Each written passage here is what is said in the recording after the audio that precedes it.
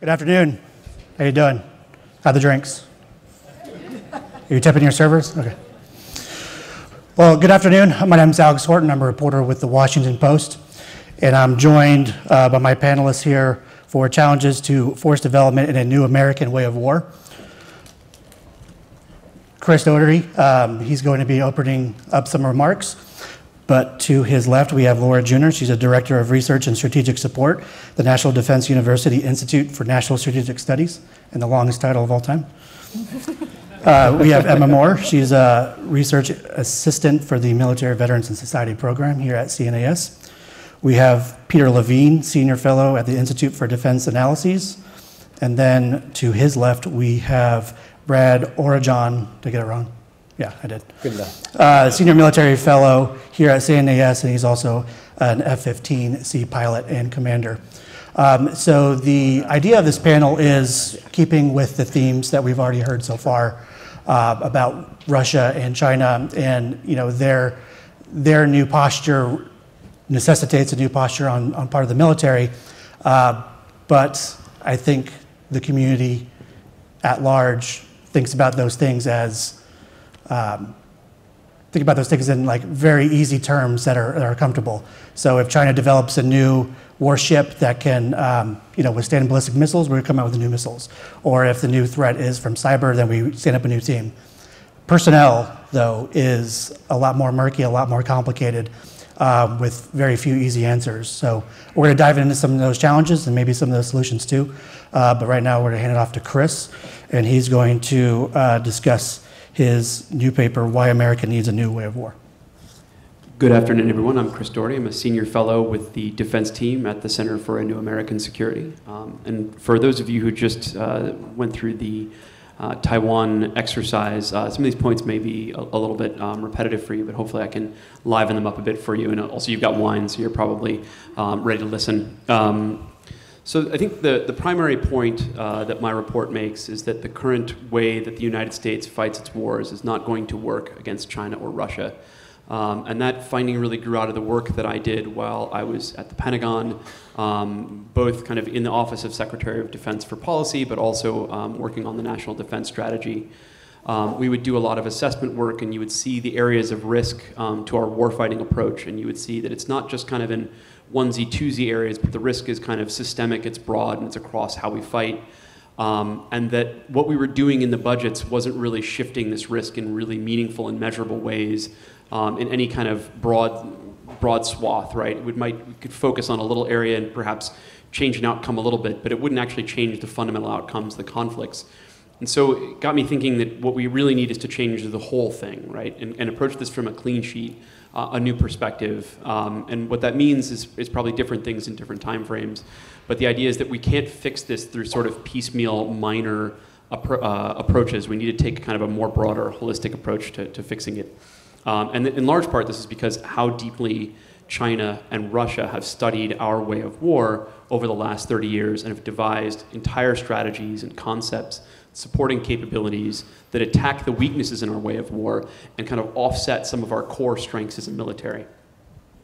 So there's a lot of stuff packed in there, and I'm going to focus on kind of 4 areas that the department needs to consider as it's trying to drive change in how the joint force fights.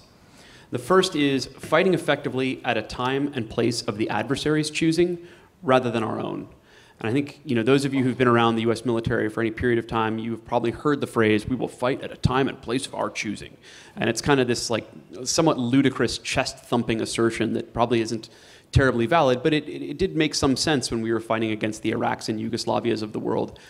They can't project power beyond their borders in any meaningful way, and we really could dictate the location and tempo of a conflict.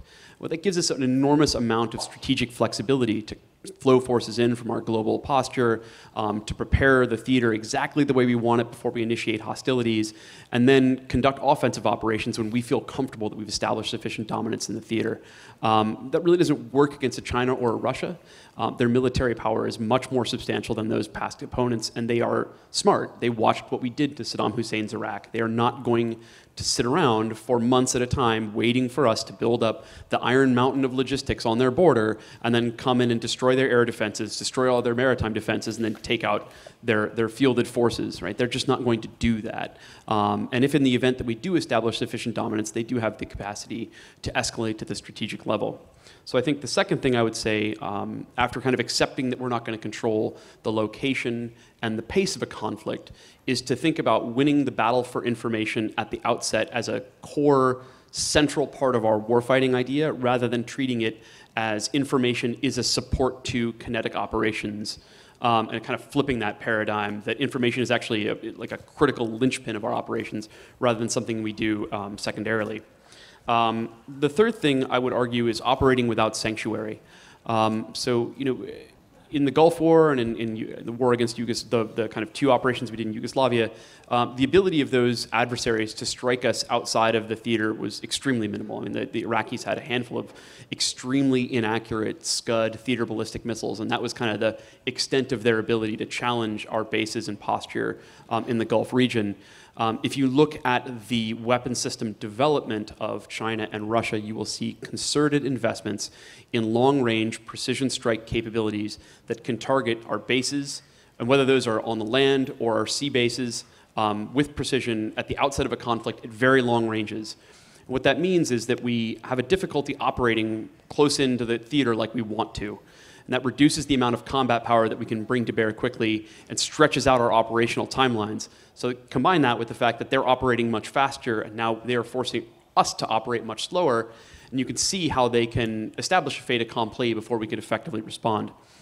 And the last I would say is learning to operate without dominance. And this is, I think, a critical point, and it might be a little hard to fully grasp, but what we have done historically, and if you take the Gulf War as kind of the par excellence of this, is that we like to go in and completely destroy, or at least very, very significantly degrade, an adversary's defensive systems before we start conducting offensive operations in their territory.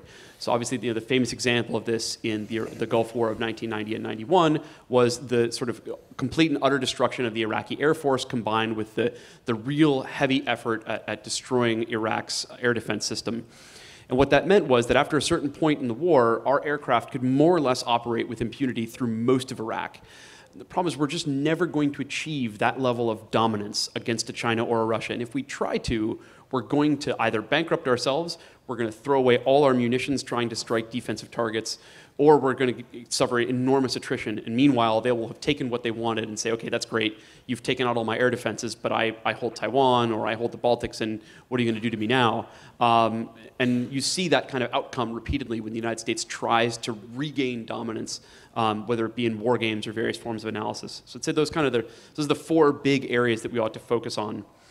I would say the key thing about this is that we tend in the Department of Defense to focus on widgets.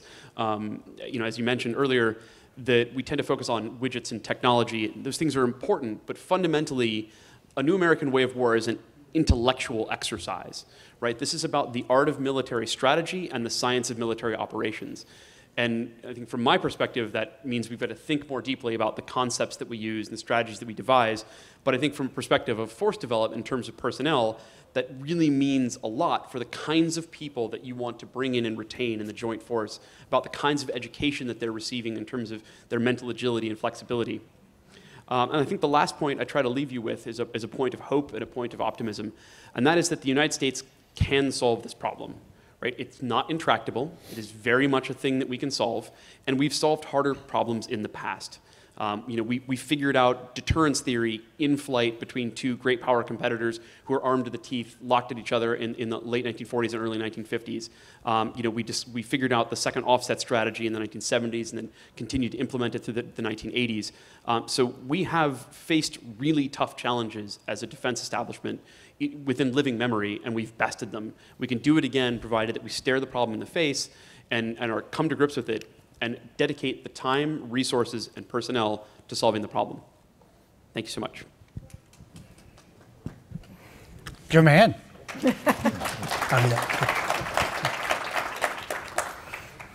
Great, thank you, Chris. So as Chris pointed out, a new way of war necessitates a new way of thinking about the concepts that we need. If you're going to institute emerging technologies and everything from cyber to new weapon systems to new strategies taking on big powers, then you need leadership and you need doctrine and you need critical thinkers in leadership positions. So Lord, to start us off, it's often said that you're always stuck fighting the last war that you were in currently, but when it comes to leadership and leader development in the force, we're 3 or 4 or 5 wars back, stuck in the 1940s. So what are the issues with that? And kind of give us a picture of where we are in terms of grooming commanders and what needs to be done to just revamp the whole system, both for folks in and for folks coming in.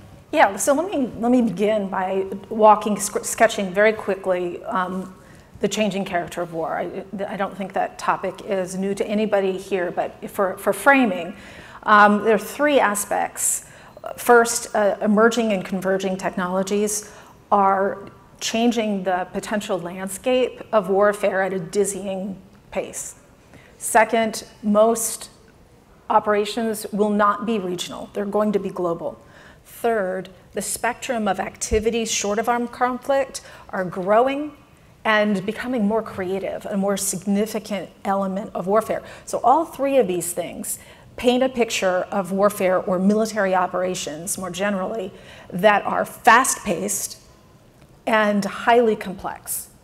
And we need to evolve, in keeping with this, we need to evolve how we approach military personnel. Because in this landscape, technical overmatch is necessary, but not, as Chris said, not sufficient for a win. We're going to, a technology overmatch, a slight technological edge will buy you some time, but that's probably a short-term advantage. We're gonna face opponents that have studied our methods, and we're gonna need to, frankly, outthink them in a highly complex environment. And for that reason, we're going to have to change or evolve how we identify people to join the national security team, and I mean that generally for a very good reason. How I identify the skill sets we need, how we recruit them, how we retain them, and how we train and develop them. And I want to focus on that last part for a while. My colleagues will focus on some of the other aspects. On the last part, specifically, right now, we treat military I wish the military focused as much on intellectual development as they do physical development, right? And if you saw this, if you asked the service secretaries and service chiefs, do you value intellectual development? They'd all say yes, but the human capital management processes really don't. We have not evolved. I'm at the National Defense University. We have not evolved how we teach fast enough. And we're in the middle of a department-wide initiative to adapt. We're trying to look at the development, the officer development continuum. So that has 2 parts, changing what and how we teach, focusing on critical thinking skills. And then the second thing is evolve our human capital management processes to reward intellectual achievement, and most importantly, to provide through an officer's career the sets and reps to encourage that, provide that. Anybody a fan of Dr. Erickson, 10,000 hours, the 10,000 hours concept? The deliberate practice is how you become expert at something. And 10,000 hours is a lot of hours, but over a career with deliberate assignments, deliberate practices, focusing on education and intellectual curiosity, not as a one and done when you're at the Naval War College, but as a lifelong expectation for your career and rewarded as such, I think then we'll have the type of leadership we want. Great, and I know Emma is just like brimming with follow-ups, but a housekeeping note that I should have got to earlier. You will see pads of paper on your tables. If you have a question for us, write a question on there. If you see a notepad, like a note card type deal, that's for like bigger ideas or things you want to address that CNAS will collect for maybe future white papers regarding this topic. So if you have any questions for us, go ahead and grab a pen throughout the panel, and we'll collect those for the end. So Emma, Laura kind of just touched on how we groom leaders, but you need to start that development immediately with your junior officers and civil servants. So how do you find those right people to get in there in the first place? Well, I think first it's important to acknowledge that both Chris and Laura have said that while technological systems and prowess is very important, people also matter, and they're still the backbone of our military. And currently, I think all of the services struggle with recognizing that people can be as important, and if not more so, than weapon systems, yet we tend to spend the most time and money on those big systems rather than the people who are behind them. And then in terms of recognizing and rewarding new talent, we have to get outside of the 18 to 22-year-old recruiting pool. The Army, as we all know, has struggled cyclically because of a good economy, a bad economy, to recruit people day to day, and part of that is their messaging, and part of it is that they've relied on three primary levers in order to recruit individuals, and those are enlistment bonuses, advertising dollars, and additional recruiters. And they've relied on that for decades, and it's time that they think beyond those strategies to look at new markets. That's partially ethnic and racial minorities. It's women, it's skilled professions that they haven't directly targeted before.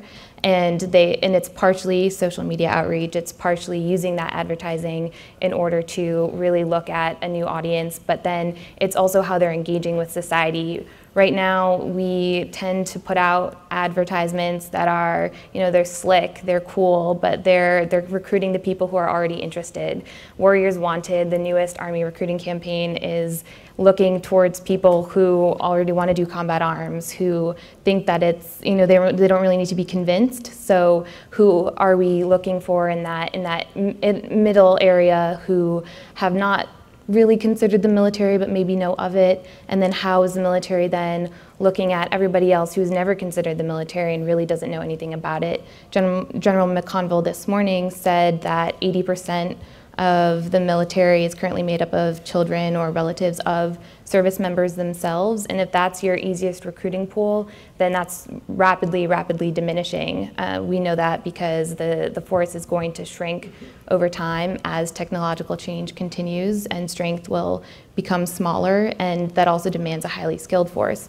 So part of the solution is better messaging, it's more concrete outreach, it's actually using the platforms that they have, be it reservists, ROTC, broadening those initiatives to community or technical colleges. It's being very clear about liaising with the public and using the existing lines of communication. Yeah. So, so you co-wrote recently in Defense One that, that the Pentagon line is people are our greatest asset. And I was wondering if some of these things are connected because it's such a kind of conventional way of thinking. It's also something that just kind of speaks to complacency. And this is at the same time that the Army missed its recruiting goal last year by 6,500 soldiers on active duty. And the last time they missed it on active duty was 2005, which was right after Fallujah. The insurgency was spinning out of control. So there was a broad messaging problem when it came to that. So how does it come to 2018 and they're having as bad as the time recruiting as they did in the height of the insurgency? I think people are still tired, and the perspective is out there. When you poll youth these days, the main reason people aren't interested is they think that they'll get PTSD, that they'll come back missing limbs, or that the military just fundamentally isn't a place for them. You see that with a lot of young women. They poll much lower on seeing the military as an option, either for a career or pathway that is interesting. And that shows that the military is doing a very poor job of showing that there are options for progression, that, as we saw earlier today, that you can get degrees, you can be a higher earner than your peers, that the Army has 198 jobs, most of them which are not combat arms. And there's a huge array of options, so it's beginning to really look towards those younger communities and speak to what they want to see rather than relying on patriotism and service as your primary reason for joining. But that's hard because the services want to say that we're here for a reason and that reason is greater than ourselves. But in reality, a lot of young people want practical ways to step forward with their lives. Great. And Brad, I mean, that message sort of gets people in the door, right? Service, patriotism, doing something bigger than yourself. But it doesn't keep people, typically. Things change, they get families, they go on deployments, and the where becomes a little bit more substantial, and it factors into the equation. So speaking from your experience as a pilot and a commander, where do you see the breakdown between people are our greatest asset, we want to help people out? Because when it comes to pilot retention, it seems the Air Force's perspective is just throw money at them and that's fine, and we'll keep them. But it's a little bit more complicated than that. So can you speak to that? Yes, sir. So to speak to several of those topics, I believe today that was mentioned earlier by Kayla Williams in her session that the military recruits the military member and then retains the family. And in our current force structures, as mentioned by Emma, approximately, and General McConville this morning mentioned that 79% of the Army is currently recruited from military families that have experience, which is rapidly dwindling across the nation. I think back in the 1960s, about 45 to 50% of the adult male population had military experience. And then today, as you look across the forces with men and women, that number is down around 7% of the population, so that there's just less experience. And not to say we shouldn't continue to recruit from those military families, because they appreciate the service that their parents across various conflicts, and they have a history. They've listened to conversations, and they appreciate their that military service. And speaking with the military families and the pilot retention is a generational issue that continues to come up with, referred to as a pendulum effect that's tied in with the budget, airline hiring, and there's a constant back and forth of when the military, all services, are going to have a shortage of pilots. And it really is a example of not just pilot retention, but those career fields that the military needs at a certain point in time, and it applies to your maintenance professionals. And specific to my experience as a commander and as a pilot in the squadrons, it really breaks down to the military member and that dynamic they have with their family and their ability to serve.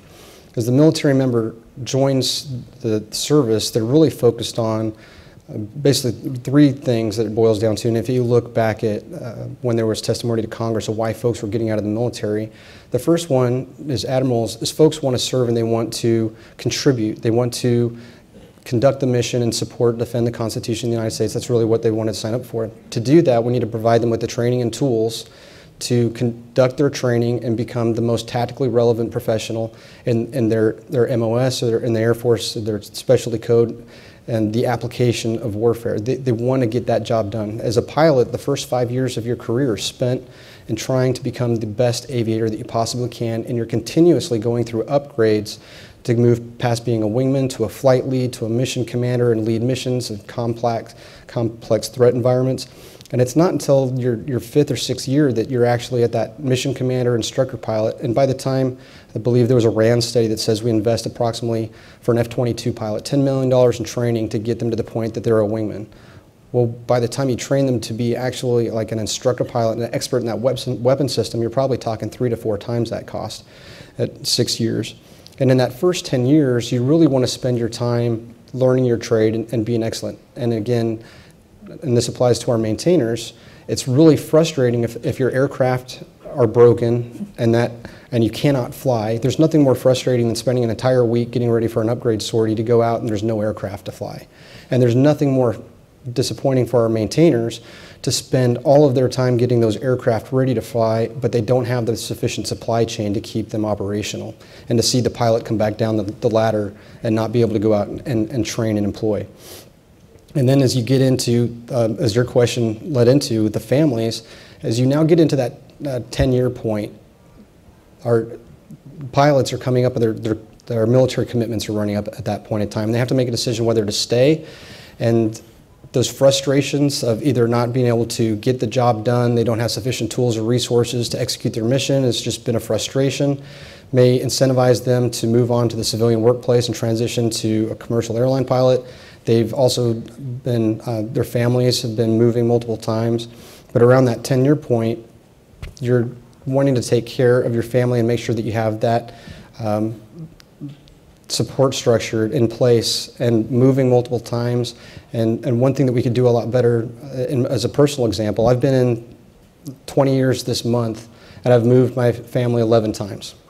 So, and one thing I think the military could do a lot better with, and General McConville talked about this morning with the Army, of offering them a preference of where they would like to go. But I've never gone to any of those 11 assignments knowing where I'm going to go to next. And it just doesn't allow your family to go through the process of planning, whether it's family planning, taking care of your children's education, or any of those factors. And it just all adds up to the military members' decision of whether or not they want to continue to serve. I have a complementary issue, and that's the military is going to have traditional pilots for the foreseeable future, but we've been struggling, especially when we look at force development in the future, we've been struggling with how to produce and wrap our heads around UAV pilots, right? So UAVs and these new technologies that have whether it's man on the loop or in the loop or watching the loop, they're going to be an increasing part of our technological toolkit, and we're going to have to figure out how to develop that type of, the human component to that type of warfare mechanism too. And I know when I was in the Pentagon, the Air Force had a critical shortage of these folks, and it delayed deployment orders in pretty important parts of the country. So we had a critical shortage because the Air Force was still insisting that they all had to be officers, and we've gotten past that. Exactly. In terms of the concern about assignments, I understand you're running into that problem with assignments, but right. I'd have to say the Air Force is working to address that, right, because they're now working on this idea of a marketplace for jobs with visibility, right, into what the assignments are, some expression of preference, and some kind of transparency. So these are things that are being worked on. And I guess I'm sort of trying to take in what all three of you have said, and I agree with almost all of what you said at the tactical level, but I'm not sure that I agree completely at the strategic level. So a few things. So first, the overall agreement is there are three dimensions of what you need to do in terms of building the force that you need for the future. You need to be able to bring in the people you want. You need to be able to train them up, and you need to be able to keep them. That's simple.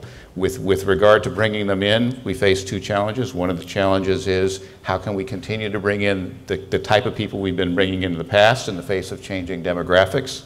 And one of the major changing demographics is the base that we've been relying on in terms of military families and people with connection to the military. The connection between military and society is changing over time.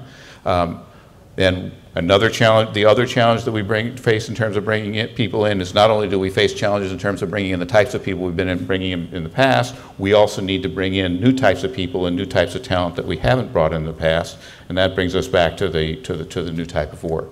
So I think all of that is consistent with what my fellow panelists have generally said. There's some areas though I just feel like I need to disagree with. So first of all, in terms of the DOD says that people are the most important thing, but they don't act that way. I just fundamentally disagree with that. I was, until a couple of years ago, until the last election, I was the head of the personnel operation, the entire personnel establishment in the Department of Defense. I was just in the Pentagon today talking to people who are working in that area.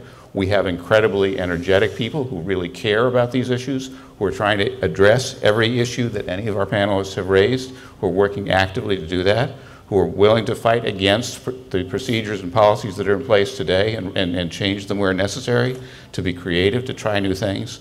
These are difficult challenges, but it's not because we don't care about them. It's not because the Pentagon doesn't care about them.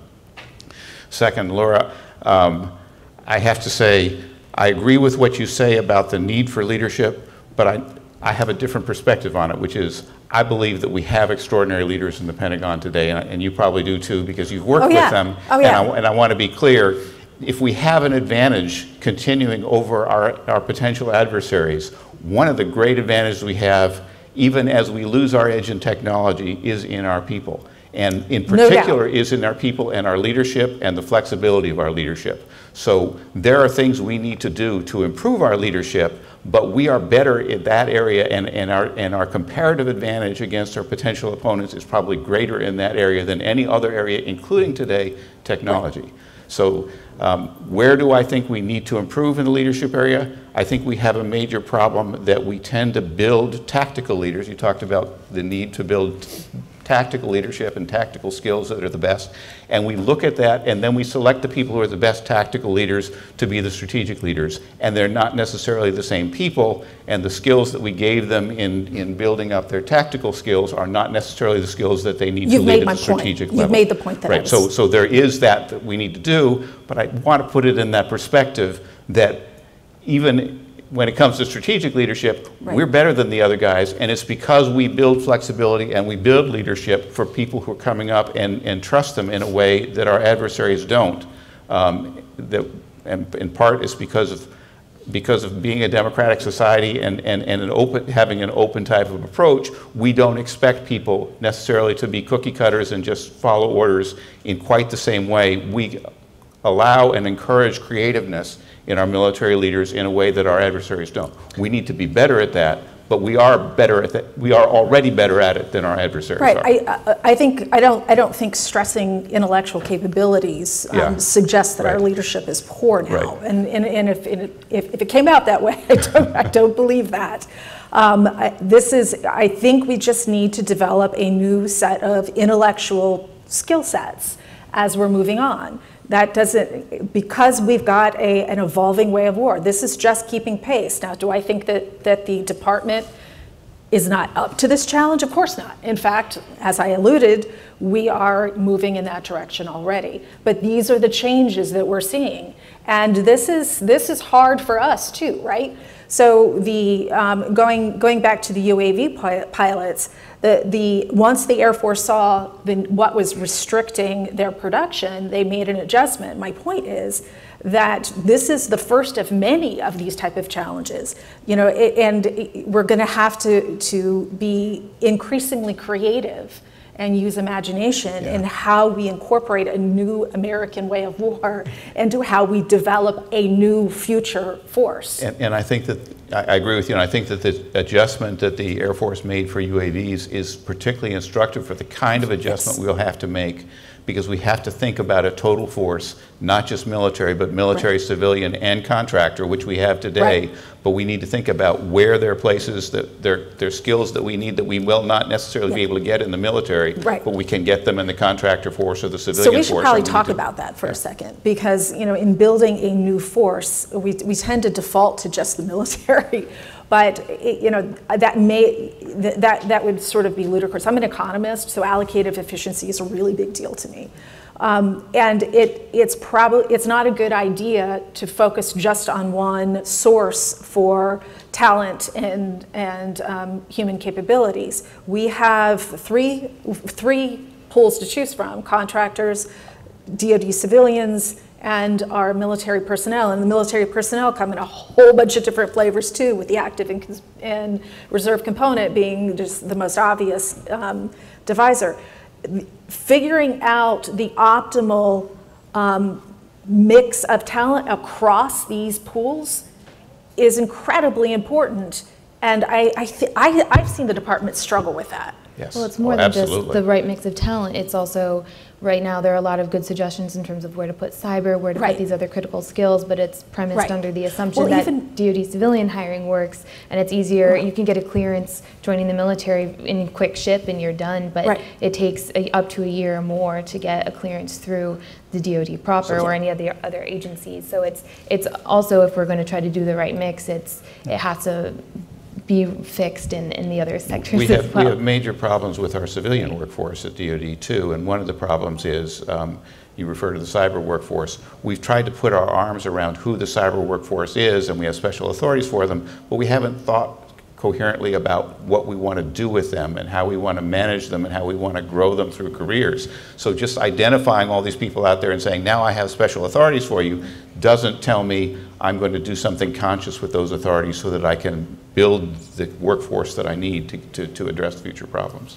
And Peter, I want to kind of touch base in a moment about the idea of the Pentagon, valuing its workforce.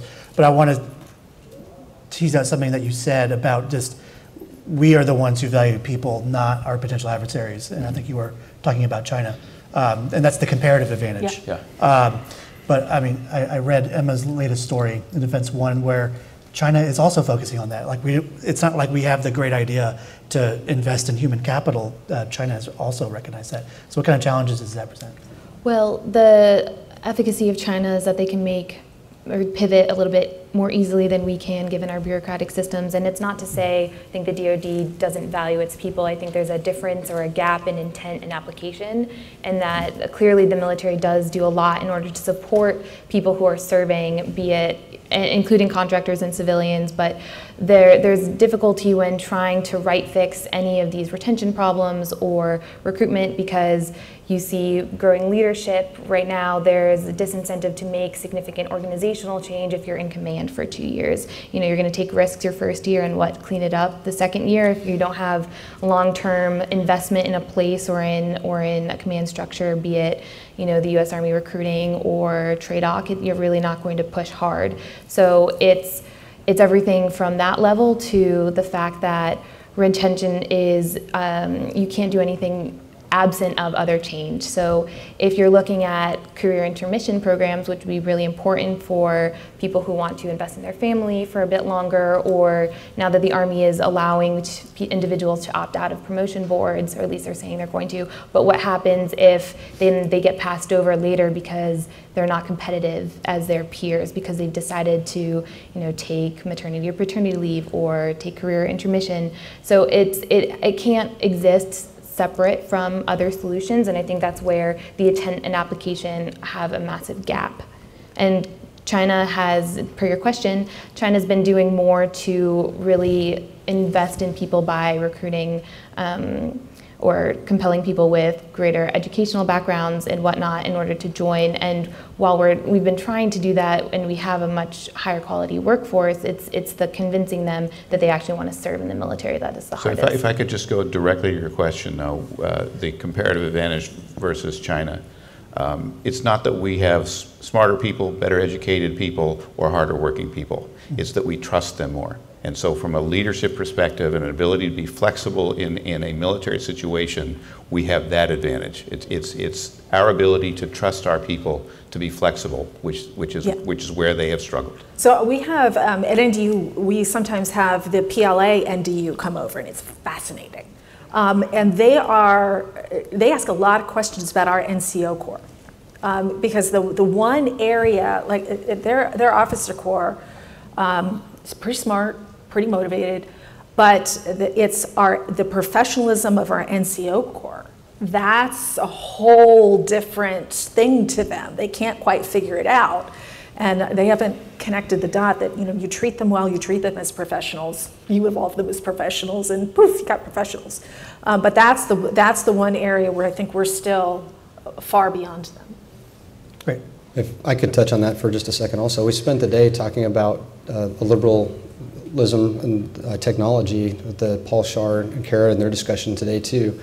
And one of the fundamental advantages of our society is the manner in which we are able to innovate, share ideas, and we incorporate that within our military. And we need to make sure that we're developing organizations, both in the civilian workplace and in the military, that values not only your technical or tactical expertise, but at the fundamental level, you're bringing in new ideas and innovative thoughts and how to make the system better. And the key to this for our personnel is making sure we're incorporating a whole of society and increasing the diversity of where we're recruiting from and how we employ our workforce across the total force, incorporating the active duty, the guard, and the reserve to account for these new domains of warfare and cyber and space, so that we are getting all of the ideas and sharing those. Because in your more repressive governments, like in China, they don't share those same ideals, and they're not going to have that level of innovation that we're going to be able to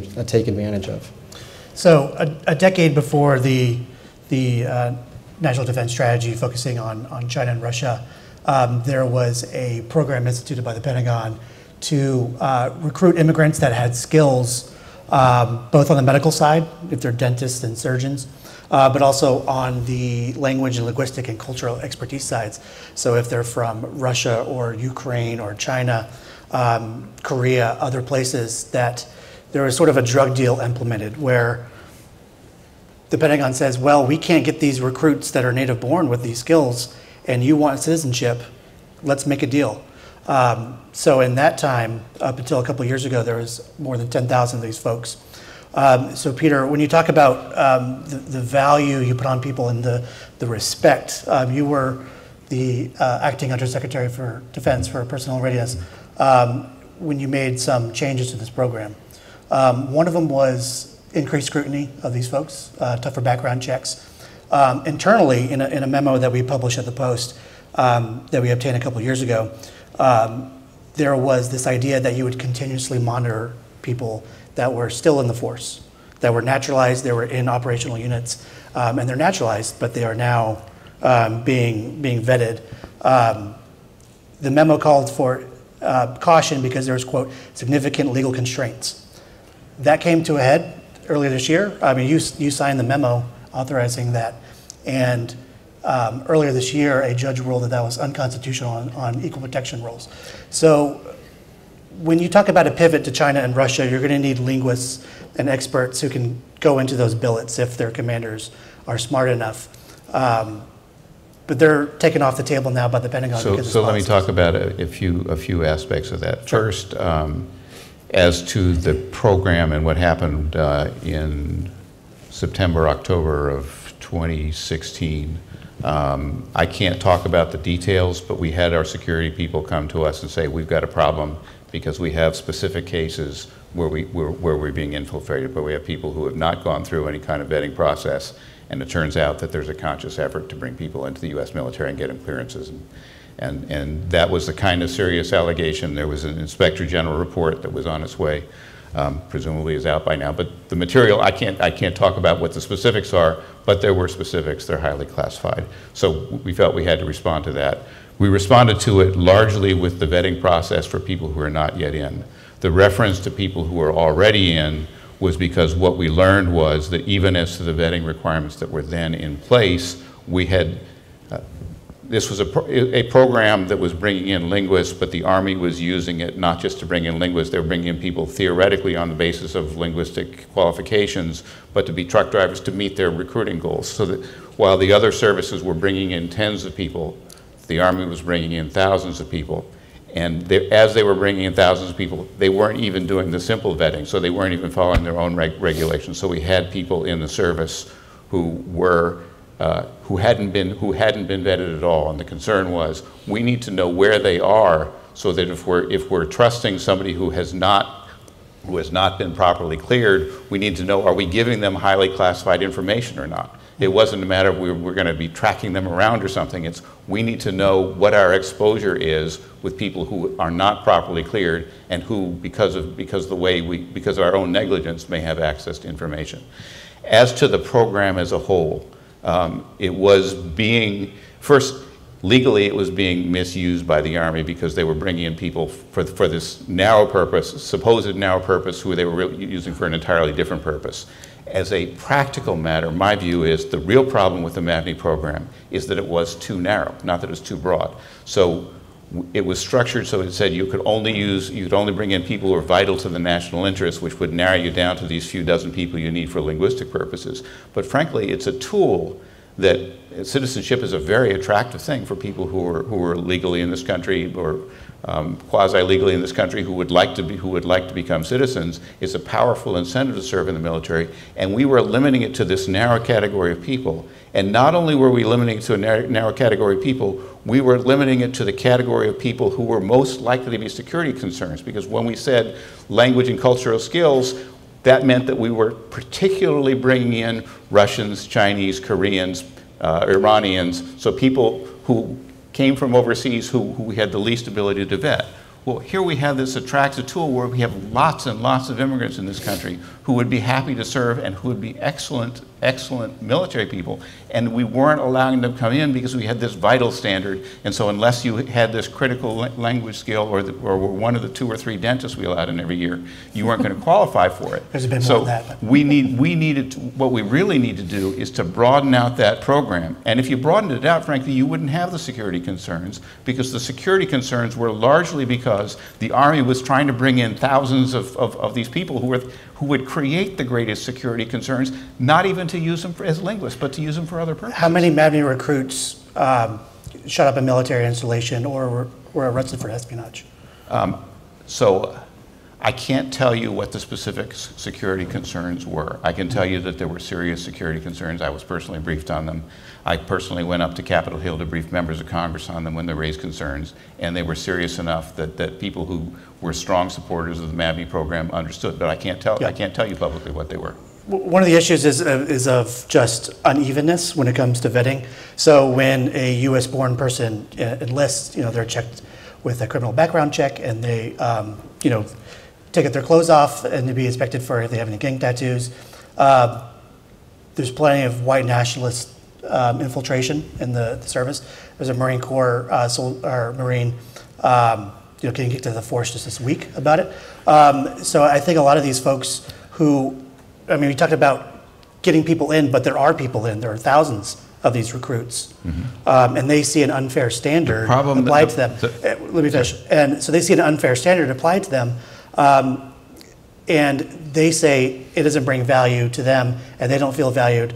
I've talked to surgeons from Indonesia who work at hospitals here, but they can't get the security clearance, and they kind of feel beaten down by the system. Well, but there's these other issues of, if you're doing that to people who now have to request asylum, who are up for deportation, they don't feel like anyone at the top is speaking their language or is sympathetic of their plight. We have had a change of administration and and there's been developments in this since I made the decision. So when we did it, we had a tiered system so that it was specifically countries of concern where we were having the heightened security review. But people of all countries were offended, right?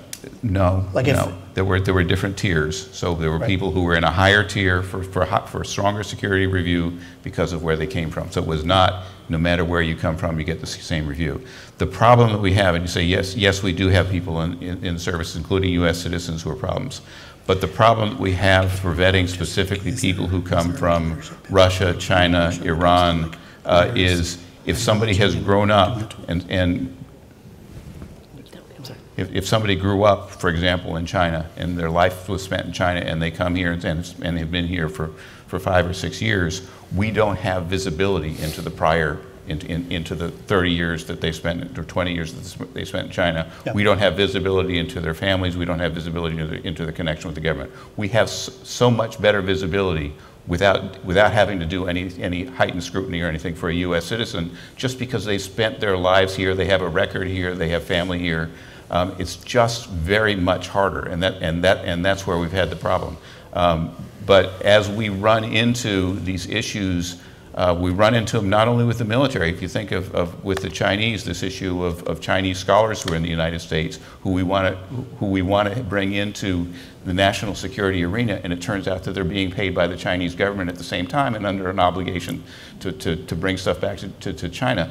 These are serious problems, and they're not one-dimensional problems. We have to figure out how to come to grips with them, and it's not easy. So, well, and perhaps an interesting pivot on the force development question is that expanding MAVNI outside the vital to the national interest is that the military and the services writ large need to rethink flexible models of service. The NDAA offers provisions for lateral entry, and that could be a plus up for different people with skill sets, be it linguists, U.S. citizens or otherwise, to come in and slot in where most needed in the services. And then additionally, when you think of wanting to develop key skill sets, be it cyber, be it other things that are increasingly important in this changing character of war, increasing the warrant officer tracks.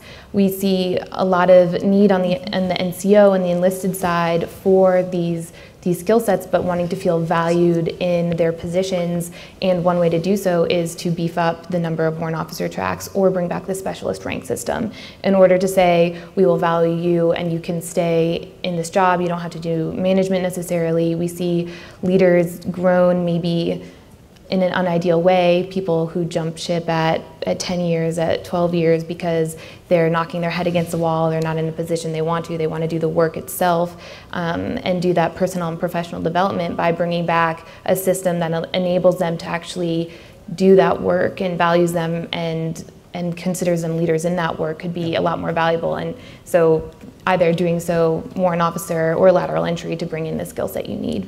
So it's also kind of interesting to me because there's sort of like this mania when it comes to the Pentagon. They said, these are people that we want, but we will also put them through this process that we know they're not going to pass and we predict they're not going to pass because of our onerous system that they're not tailored to foreigners.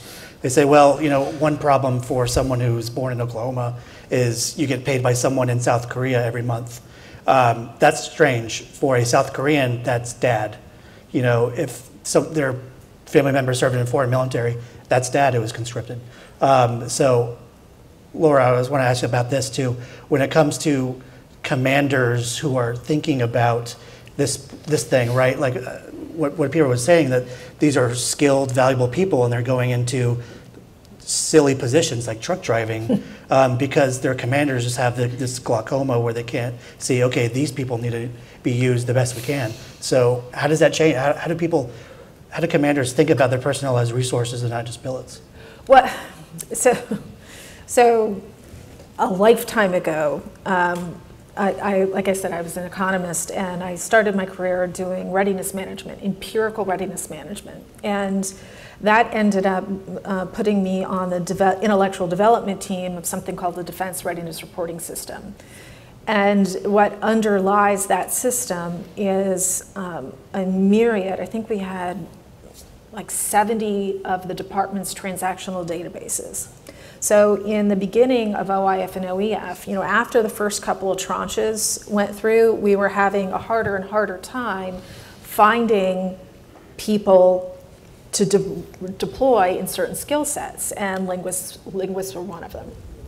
So we were able to link up a few data sets, and we could find truck drivers that spoke Urdu, and I knew his name was Bob, and I knew where Bob was. I knew where he was assigned. And so when the Army said, well, sorry, we don't have any, we could say, well, wait a minute, you got Bob out there driving a truck. And so at first they were mad. They were mad. How dare you? How you are micromanaging. And so we thought, no, we're just managing.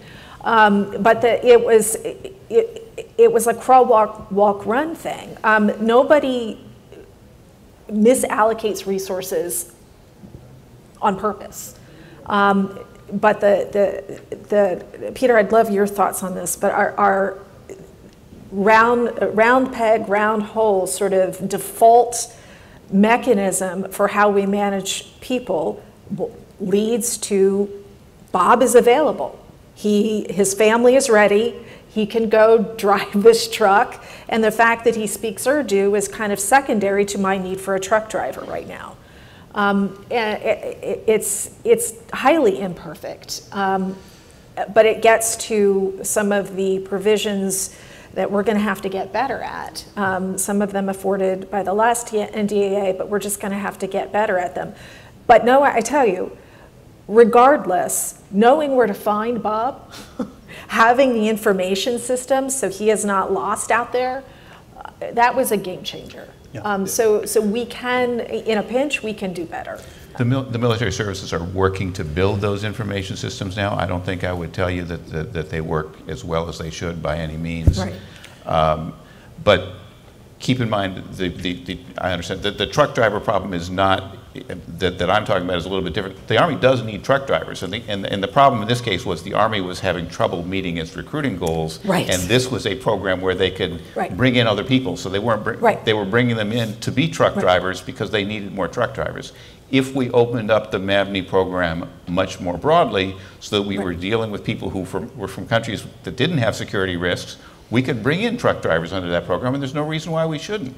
Because frankly, the Chief of Staff of the Army likes, soon to be the Chairman of the Joint Chiefs, likes the MAVNI program, or liked it, because the people that he got as truck drivers were extremely well qualified and highly motivated. I mean, they're good. They were dentists. They may have been dentists, Yeah, and that's, and you know, I think Peter said there's a couple of dentists, but when the program was opened up right after, it immediately filled half of the Army Reserve billets, because it turns out it's really hard to get a dentist who makes 6 figures. Why do I want to go and do a part-time thing once a month at some Army Reserve unit? And we can laugh, but in fact, dentistry is a major problem of readiness and deployability in the armed forces, and particularly in the reserves, because people who haven't gone to the dentist come up to deploy, and it turns out that they can't deploy until they get their dental problems. That's another so problem. it's actually a big issue that we solve. So. I'm glad you acknowledge that, like, you know, immigration is also a national security imperative, because a lot of those folks, you know, come from other countries, and that they improve the deployability of those soldiers instantly. Well, when they got and into the again, the medical should be beyond question. The way we used it with people who created the greatest security risk to perform the lowest priority jobs just to meet our numbers was just a crazy use of the program. Yep. And if the program were broader, we could use it for those purposes, but use it more rationally. All right, we're going to get to some of your questions. The first, I think, is great for Emma, but feel free to jump in. Everyone else. It says, it focuses on new type of war. How do you recruit and retain people with cyber warfare skills, creative IT types, who will know how to hack into enemy systems? Hack specifically. Hack specifically, like the Interesting. Matrix. Well, I think right now the services are not marketing themselves well to cyber talent. Going back to the point about patriotism, and that if you're going to have selfless service and trying to talk to a community it fundamentally does not understand, and that in part might be disqualified for other reasons. We have huge problems in the States that height, weight, or other disqualifying, you know, meeting high school diplomas, or drug use. It's, you know, marijuana is more prevalent and has been legalized across states, but is not federally, which then becomes a burden for military recruitment, although some of the services are getting away from that. So it's part and parcel with a community that the military wants the talent from, but doesn't know how to talk to, and then doesn't know how to bring in. So it's part of a larger problem. The hackers specifically, I won't speak to, but cyber is an interesting door to push to open up a conversation about broader recruitment efforts. This is an area where we really could benefit from rethinking the mix of military, civilian, and contractor. Yes. That it's an area, the type of people that Emma's talking about are people who may not be willing to come into the military because it's alien to them, but might be willing to work for us in other capacities, and we need to be flexible about that. Great. And one last question. How do we start force development before the age of 18, i.e. Ender's Game, of grooming someone at a very young age? Or I think what this person means is just, you know, kind of before they get to the force, how do you get someone that is ready, qualified, and skilled, and the kind of person you want when they walk in the door? Well, let me speak to that sort of, because as written, it kind of sounds creepy. Also illegal. Yeah. Well, creepy for a reason. The Brits recruit at 16, right. But no. So I was in charge of the National Security Education Program, NSAP, which was a National Security Language Program. And this was not just DoD, it was DHS, it was the IC. And what we understood, across the federal government, we understood that the national security languages are among the hardest languages to learn. And if you just start trying to learn them in your 30s, it's going to be rough, right? But if we have more of our kids learning these languages, the nation is better no matter what these kids end up doing. So we invested the entire national security aperture, invested in K through 12 education, immersive learning for little kids, right, all the way up through high school, and some partnering universities. We have the Boren and the Boren Fellows and the NSEP. We also have scholarships for immersive training. So this is one area where it's not about grooming young warriors, but it is about raising all tides. We have similar programs for STEM. Yeah.